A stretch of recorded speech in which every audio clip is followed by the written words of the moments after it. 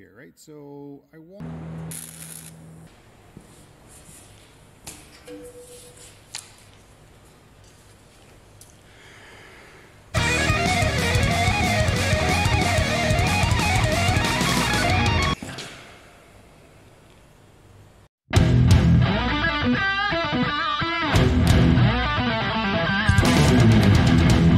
Well, welcome back, guys.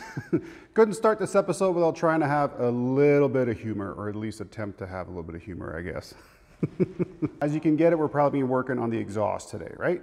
If this is the first time you guys are joining us, basically what's going on is we took a pile of, or two snowmobile engines, merged them into one, and now we got this monstrosity of a 1200cc two-stroke engine. Wicked. So we're getting a lot done here. We're getting like, I'm looking at the sled right now there, so we're getting a whole lot of work done. And basically what we have left to do here is the exhaust system. That was a huge one on my list. That's gonna happen. Cooling system needs to get done. Our carburetors need to get set up. And then afterwards, we just need to put everything together. It's gonna be sweet. We're gonna have a little bit of a shorter episode on this one here. I was planning initially, by the way, this is future me. I was planning initially to do the exhaust and the cooling system in one video.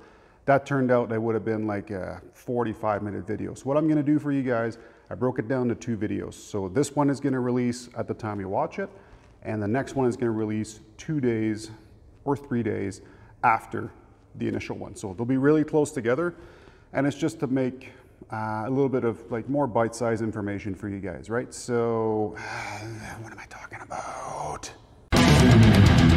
Oh God, this hat is getting gross, man. Anyways, so we're gonna have to start with trying to figure out where exactly the exhaust is gonna go, right? So try to figure it out, which angle I'm gonna have to get to make everything work. So it worries me a little bit because tune pipes obviously are very, very calibrated. They're kind of like what a camshaft does in, actually they're not kind of, they are what a camshaft does in terms of performance on a four-stroke engine, right? So they decide, dictate, assist, whatever the hell you want to call it, in where the engine will make its power, right? So its power band is dictated by what shape and how far the, it gets something else. That tune pipe is something else, right? So obviously a little reluctant into cutting it, but I think once we have all that done, if we don't change the distances, in the sense that if we only change the angles and don't add or remove material,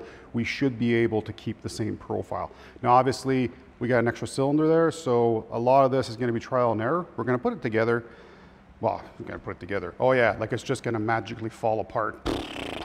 Apart? No, it doesn't fall apart. It falls together. What am I saying? Let's get to fitting this thing.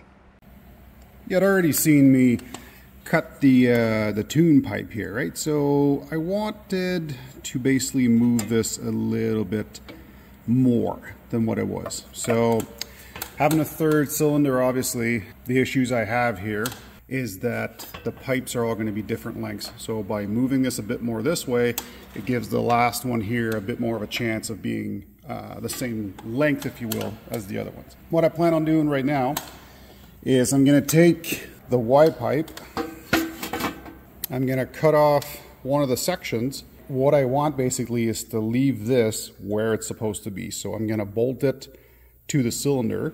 This is going to stay where it's going to be, or where I dictate this is going to be, but I need a reference basically. So by having this in place, it gives me a reference for where to start putting this. So we'll go ahead and cut that, and then we'll get going. After cutting what I needed from the Y pipe here, I just went and I moved it basically as far as I could, and then put it in line with the center cylinder. And then I just tacked it in place right now so it wouldn't move, and then it's on the number one. So basically when these two other cylinders are connected, then I can cut this off and finish the last little bit. What I'm going to do for now is connect the center cylinder to here. Alright, pretty simple here. So what I'm doing is I'm using a 2-inch exhaust pipe. It's exactly the same size as what's been used right now for the factory stuff, right?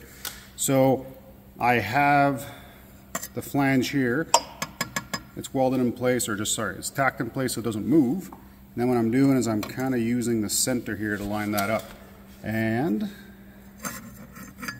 ever so slowly, I'm coming in and I'm just chipping away at this this mandrel roll here, if you will, and then I'm going to tack that in place, and then I'll be good for that one.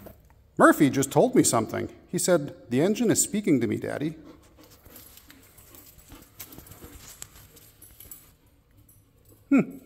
Well, I guess you might as well do it.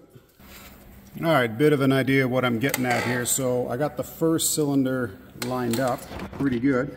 Been working on the second one here. So the second one, wow, is very hot. But basically had this curve going on there so I can get it to go in there. Secret with this is just go a little bit at a time. And when you cut these curves, cut them across the pipe, not diagonal in the pipe, because it'll mess up your dimensions. So we'll keep working on this and I'll give you some updates as I go. All right, so the second piece mounted up here, and then there's a bit of a gap, but that doesn't really matter in the sense that I still have to take all these apart anyways and cut this out, and then I can just put a little piece across here to kind of join, sausage fingers, to kind of join all three later on. I'm going to worry about that once this part is there. So for right now, all I'm going to do is I'm going to take this, tack it to here, and I might tack it to this one at the same time so it doesn't move, and then cut these tacks, remove that side, and start on this one. Okay, so that's where we're at right now. So this pipe's in, this pipe's in. Yes, there's a gap there, but what I'm planning to do is basically just close all this off to make sure everything, whoops, to make sure everything flows properly. Same thing on the bottom. I don't know if you can tell, but I put like a diffuser here because this whole edge is going to get rolled back out here, and I want to help the pulses go back into this one. So I put this kind of diffuser thing there. All right, I'll take it off and then we'll weld it up.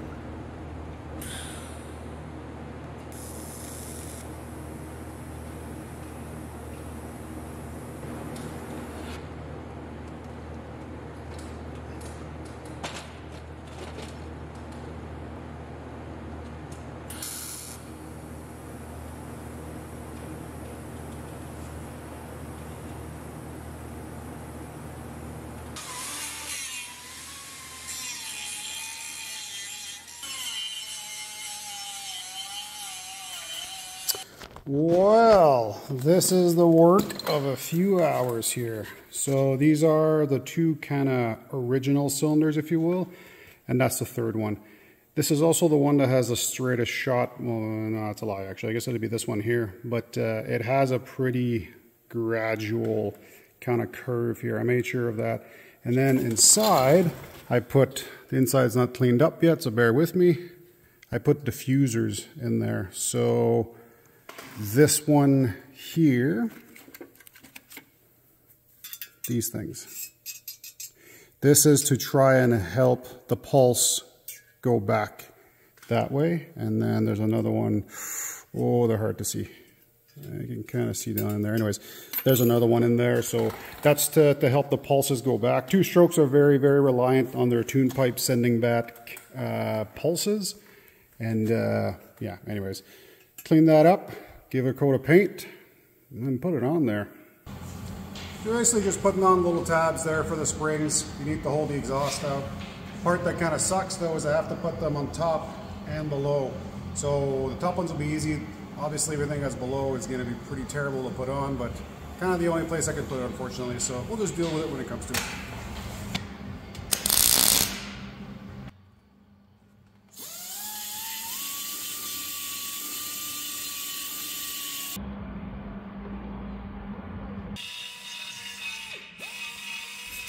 All right, folks, we're starting to look like an exhaust again. So I know where this exhaust goes because there's a wear pattern.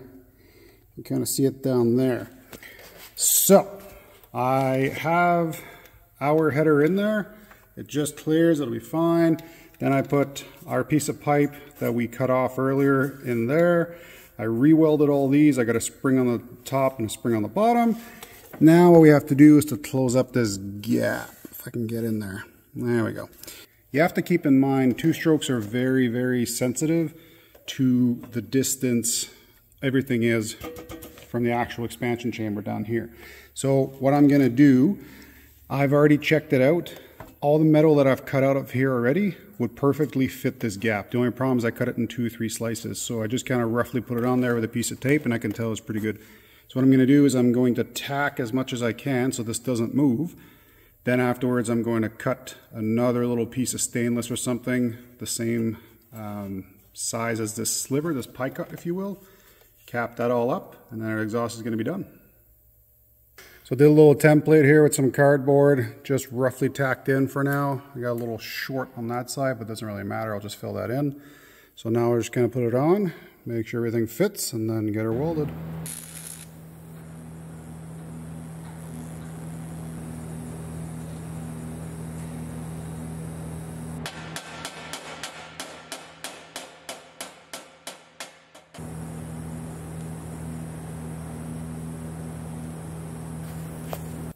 Ah, yes. So as you can tell, the exhaust fits perfectly. Now, JK, the exhaust. Oh, lordy, lordy, lord.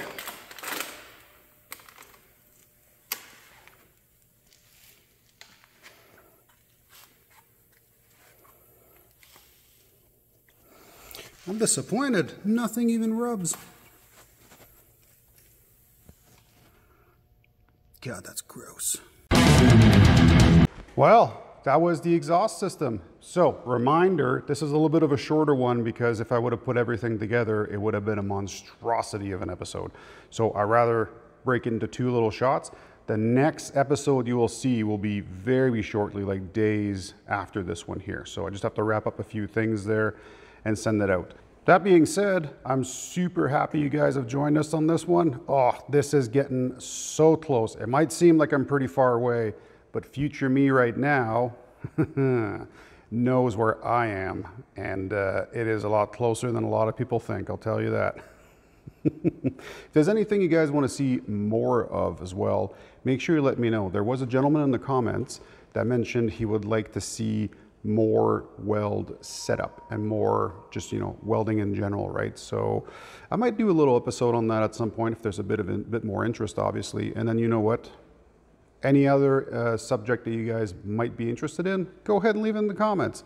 Also, if you enjoyed this, just leave a comment in general. It's always good to read that stuff. And if you didn't like it, make sure to leave a comment. Your man Porter here. We're going to sign out here for the next little bit. Really hope you guys are going to hit the old subscribe button, comment, like, share, all that good stuff. It helps me tremendously. We'll see you on the next one.